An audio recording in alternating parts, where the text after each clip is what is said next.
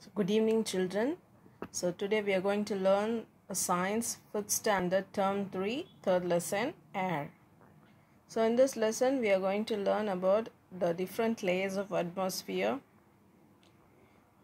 and causes for air pollution, ways of reducing air pollution, and airborne disease, and importance of air in our daily lives.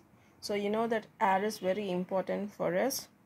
It is present everywhere. We breathe oxygen and we exhale carbon dioxide. We inhale oxygen and exhale carbon dioxide. So without air, we cannot live. So let us learn what is atmosphere and what are the layers in the atmosphere. So air is present everywhere around us. Though we cannot see it, we can feel it. Air is a mixture of gases like oxygen, nitrogen, carbon dioxide, and hydrogen. These gases act as an envelope around the earth and form the atmosphere. So how is atmosphere formed? So atmosphere is nothing but which is around the earth. The air around the earth is called atmosphere. The gases act as an envelope around the earth. So அப்போ இந்த பூமியை சுற்றி என்ன இருக்குது, ஒரு போர்வை போல் போத்தி இருக்குது. So அதுதான் அட்மாஸ்பியர். ஸோ அந்த அட்மாஸ்பியரில் என்னென்ன கேஸஸ் ஏர் வந்து is a mixture of gases like oxygen, nitrogen. ஏரில் என்னென்னலாம் இருக்குன்னா ஆக்சிஜன் இருக்குது, நைட்ரஜன் இருக்குது, carbon di oxide and hydrogen. In recent years, more number of industries have established and they release excess of harmful gases like carbon dioxide into the atmosphere. Because of this, air is polluted more than ever before. In this lesson, we are going to study about different layers of atmosphere, air pollution and airborne disease and the measure to control air pollution. So, இப்போ recent years நம்ம வந்து technology improvement, science improve ஆகிட்டே இருக்குது. So அதே நேரத்துக்கு நம்ம சுற்றி தூய்மையான காற்று இல்லாமல் போச்சு. ஸோ அப்போது கிராமப்புறத்துலேயே இன்றைக்கி நிறைய இண்டஸ்ட்ரீஸ்லாம் வர ஆரம்பிக்கிறதுனால ஸோ ஏர் வந்து நமக்கு வந்து பியூராக எங்கேயுமே இல்லை. So air is polluted. So அதனால் நமக்கு வந்து ஏர்போர்ன் டிசீஸ் நிறைய காற்று மூலம் பரவக்கூடிய வியாதிகள் நிறைய வர ஆரம்பிச்சிருச்சு. ஸோ அதை பற்றியெல்லாம் நம்ம பார்க்கலாம். ஸோ அதை எப்படி கண்ட்ரோல் பண்ணலாம் அப்படின்றதும் இந்த லெசனில் நம்ம வந்து பார்க்கலாம். So first, atmosphere. What is atmosphere? The earth is surrounded by a layer of gases which is called atmosphere. So earth சுற்றி ஏதோ ஒரு அடுக்கு மாதிரி இருக்குது. கேஸஸ், ஏர்னு சொல்லலாம். அப்போது இதெல்லாம் அடுக்கு மாதிரி இருக்கிற அந்த இதுக்கு தான் என்ன பேர்? அட்மாஸ்பியர்னு பேர். It is composed mainly of nitrogen. So அந்த ஏரில் என்னென்னலாம் இருக்குன்னா நைட்ரஜன் இருக்குது. Nitrogen is 78% and oxygen is 21%. And other gases like carbon dioxide and argon comprise 1% of the atmosphere by volume. The atmosphere is like a blanket that surrounds the earth. It protects the earth from getting too cold or too hot. So அந்த அட்மாஸ்பியர்ன்றது ஒரு ஏர்த்துக்கு ஒரு போர்வை போல், ஒரு blanket போல் அப்படியே சுற்றி இருக்குது. இது வந்து ரொம்ப குளிர்ச்சி, எர்த் வந்து ரொம்ப குளிர்ச்சி அடையாமல் இருக்கிறதுக்கும் ரொம்ப ஹாட் ஆகாமல் இருக்கிறதும் நம்மளை வந்து பாதுகாக்குது. ஸோ இதில் மெயின் மிக்சர் என்னென்னா 78% nitrogen and 21% oxygen, 1% other gases like carbon di oxide and argon. So அந்த அட்மாஸ்பியர் தான் நம்ம எர்த்தை ப்ரொடெக்ட் பண்ணுது. Next, atmosphere is divided into 5 different layers. So atmosphere is divided into how many layers? It has 5 layers. The layers from bottom upwards are called troposphere, stratosphere, mesosphere, thermosphere and exosphere. So we have the diagram here. So earth இங்க இருக்கு. earthக்கு மேலே இப்படி சுற்றி போர்வை போல் போட்டு இருக்கு. அதில் முதல் லேயர் பார்த்தீங்கன்னா troposphere. Next it is stratosphere, mesosphere, thermosphere and exosphere. So first one is troposphere, stratosphere, mesosphere, thermosphere, exosphere. So this நம்ம வந்து இதை ஈஸியாக ஞாபகம் வச்சுக்கிறதுக்கு teacher student meet in the exhibition. Teacher student meet in the exhibition. Is it clear? Let me write. Teacher student meet in the exhibition. So this is T for troposphere. Troposphere. S for stratosphere.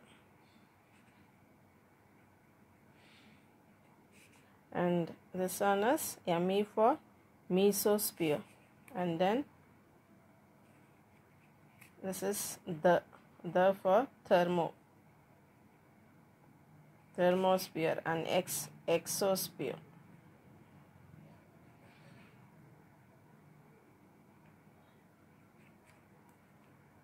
EXO. Is it clear, children? To remember this, teacher student meet in the exhibition. So teacher is nothing but troposphere, student S is nothing but stratosphere, and meet here mesosphere, and it is thermosphere, and exhibition EX is for exosphere. So teacher student meet in the exhibition is the atmospheric layer. You can just remember like this.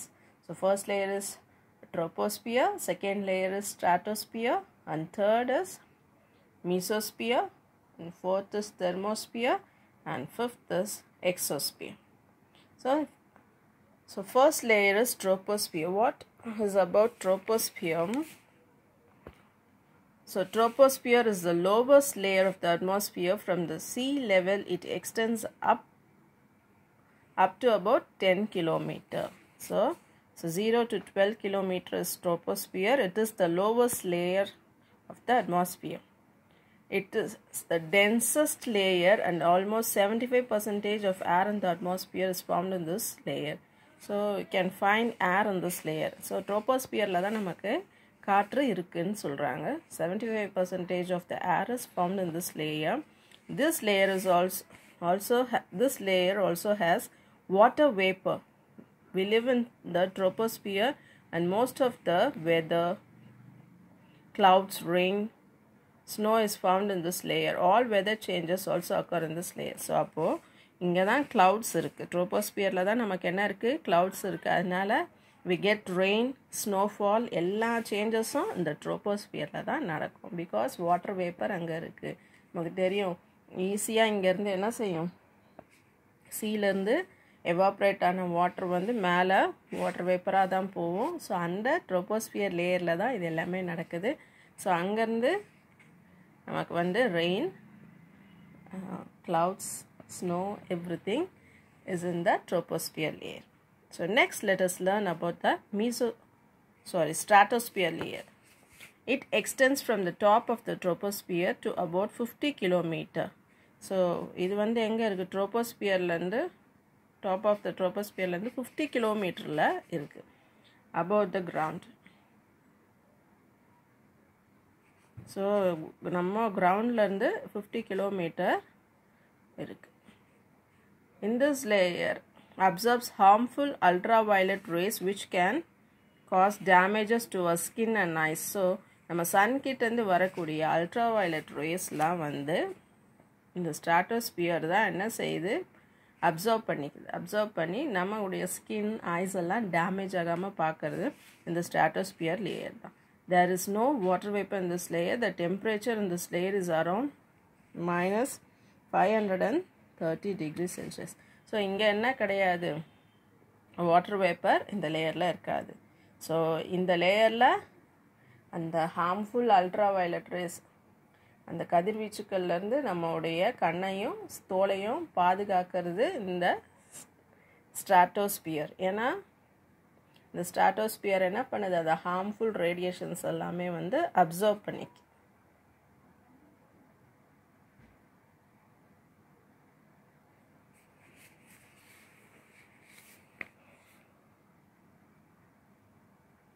So next layer. Next layer is the mesosphere layer. The region above the stratosphere is called mesosphere. So stratosphere மேலே யார் இருக்கா, mesosphere இருக்கா. It extends upwards to a height of 85 kilometer from the ground. So இது 85 kilometer distanceல இருக்கு. The temperature in this layer decreases with height and it is minus 1100 Celsius. Most of the meteors found in the sky burn in this layers. அந்த எரிக்கற்கள்லாம் இருக்கு இல்லையா, so அது வந்து எங்கே வந்து எரியும்னா இந்த மீசோஸ்பியர் லேயரில் வந்து எரியும் அப்படின்னு சொல்கிறாங்க. meteors. Next, thermosphere. The layer of very rare air above the mesosphere is called a thermosphere.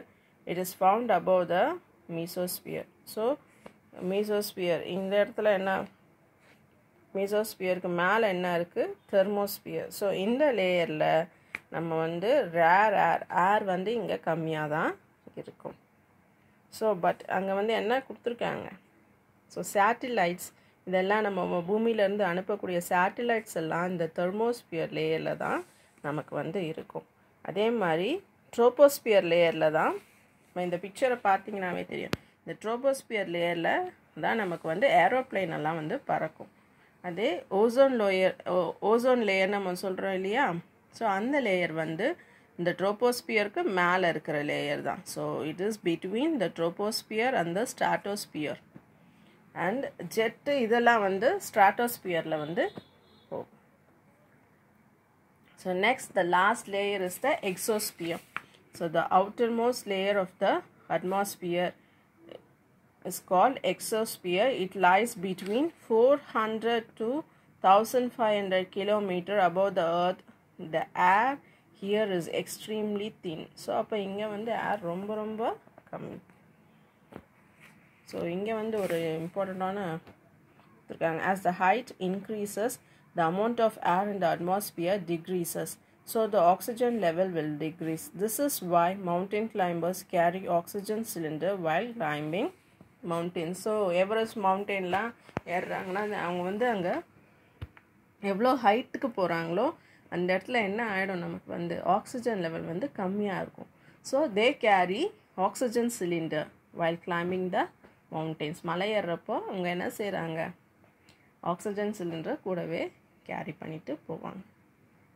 நம்ம வந்து நீங்களே திருப்பதி அந்த மாதிரிலாம் ஹில் ஸ்டேஷன் போனீங்கன்னா நம்ம காதே நமக்கு வந்து என்ன செய்யும், அடைச்சிக்கும் இல்லையா. ஸோ இதெல்லாமே வந்து ஏர் வந்து அங்கே என்ன ஆகுது, கம்மியாகுது, ஆக்சிஜன் லெவல் கம்மியாகுது. ஸோ கொஞ்சம் ஹைட்டுக்கே சில பேருக்கு வந்து மயக்கம்லாம் கூட வரும். ஸோ ஓவர் ஹைட் போகிறப்போ ஸோ நம்ம பாடியில் வந்து அந்த blood flow வந்து ஒழுங்காக இருக்காது. ஸோ நமக்கு வந்து கிடினஸ் வர சான்சஸ் இருக்குது. So importance of air. So ஏரோட importance என்ன? Air is important for all living organisms. Without air, no life can exist on the earth. We take in oxygen from the air and release carbon dioxide.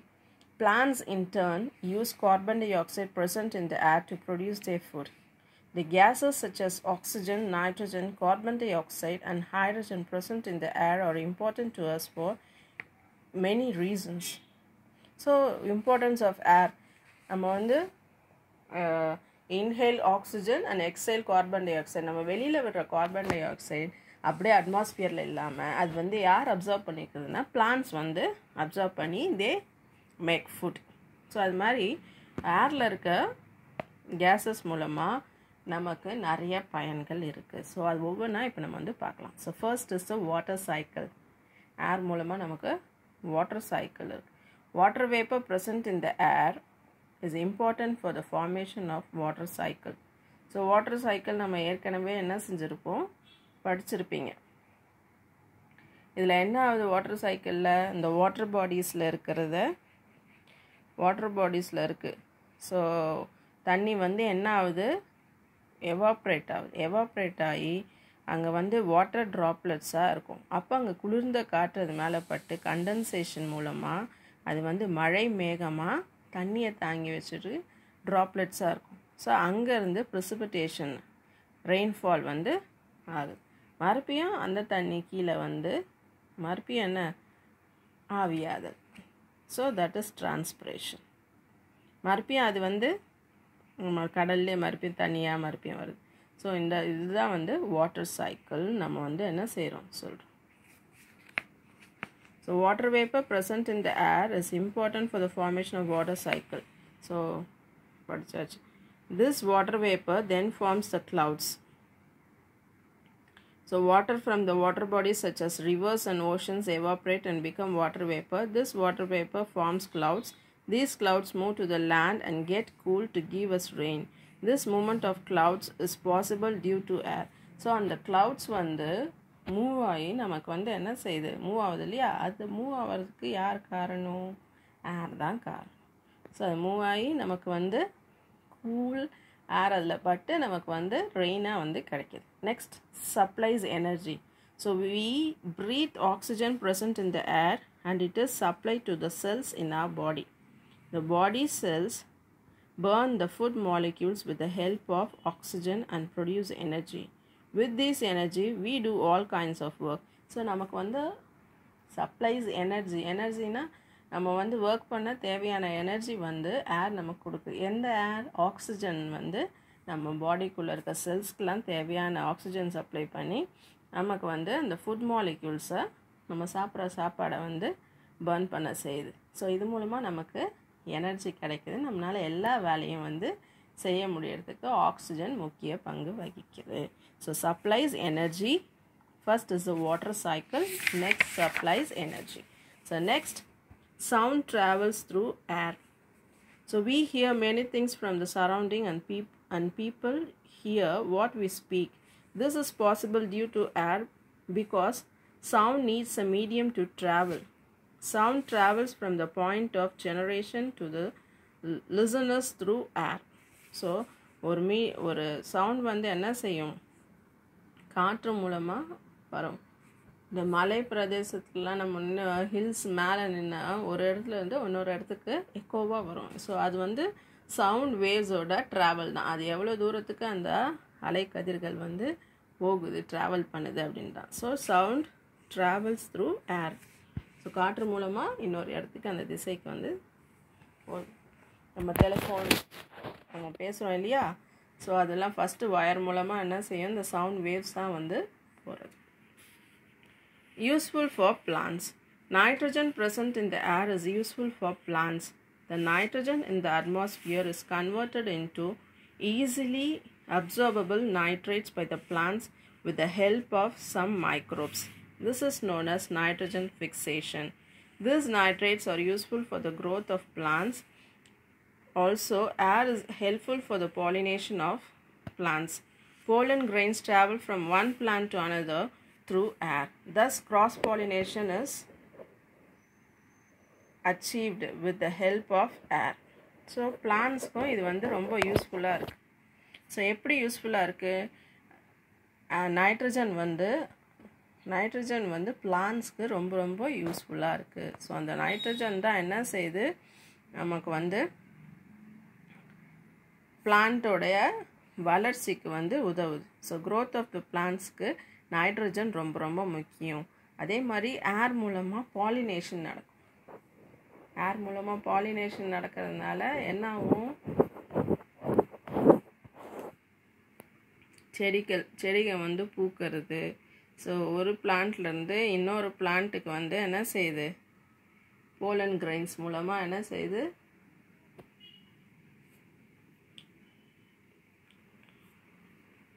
Germination வந்து நடக்கிறது. So மகரந்த சேர்க்கைன்னு சொல்லுவோம் இல்லையா? So அது மூலமாக புதுசாக பூக்கள் பூக்க, காய்கள் காய்க்க, இதுக்கு எல்லாமே வந்து உதவுறது ஏர் தான். ஸோ அதே மாதிரி cross pollination is also achieved through this. So இது வந்து லாஸ்ட் டேர்மில் நம்ம வந்து பாலினேஷன்னா என்னன்னு படிச்சிருப்போம். So what is pollination, what is cross பாலினேஷன்லாம் நம்ம வந்து படிச்சிருக்கோம். ஸோ அதில் வந்து இது எல்லாமே வந்து ஏர் மூலமாக தான் வந்து நடக்குது. இது மட்டும் இல்லை, சீட்ஸோட டிஸ்போசலும் நம்ம வந்து ஏர் மூலமாக வந்து போகும். ஸோ ஒரு இடத்துலேருந்து இன்னொரு இடத்துக்கு ஒரு செடி வளருதுன்னா அதோடைய பங்கு யாரால் ஏர் மூலமாக இருக்கும், அனிமல்ஸ் மூலமாக இருக்கும். So air is also spreads the seeds. Next, transport. Movement of air is called wind. This is helpful for the ships and boats to sail on water. Airplanes and helicopters travel through air. So transport air is very very essential. So ships, boats இதெல்லாம் வந்து அந்த காற்று போகிற திசையில் அது பாட் மிதந்துட்டே போகும். அதே மாதிரி தான் ஏரோப்ளைன் அண்ட் ஹெலிகாப்டர் எல்லாமே வந்து ஏர் இருக்கிற ஏர் மூலமாக தான் வந்து மேலே என்ன செய்யுது, பறக்க முடியுது. ஸோ அதனால தான் அவங்க வந்து எந்த லேயரில் பறக்கிறாங்க, ஏர் எங்கே இருக்குது, நம்ம அந்த 5 லேயரில் எங்கே ஏர் அதிகமாக இருக்குன்னா ட்ரோபோஸ்பியர் லேயரில் தான் ஏர் அதிகமாக இருக்குது. ஸோ அந்த லேயரில் தான் அது வந்து பறக்கும். So next, sports. Paragliding is the recreational and competitive adventure sport of flying. In this sport, pilot sits in a harness suspended below a fabric wing.